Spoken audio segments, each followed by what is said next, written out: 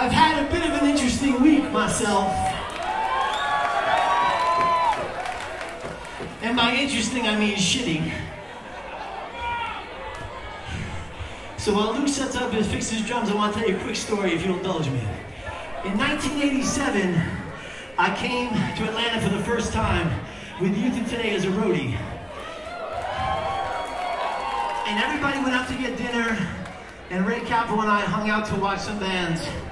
And the straight edge kids and hardcore kids, they were like, these fucking skinheads, these fucking Nazis, they won't let us dance. So I know this seems fucking ridiculous right now, but 1987 was a real thing. And Ray Capo, being Ray Capo, he started fucking with them, blah, blah, blah. We got into a huge fight with these guys, me, Ray, and RJ. Now, fast forward. There was everybody at these shows. There was nobody Sikh hiling. There was no fucking Nazis. There was nobody spitting on you when you sing a song. And this is due to you and this music scene. Now, I still believe that we are all one people. We are one race, the human race. But there are powers against us. You understand what I'm saying? Not everybody in this world is treated equal.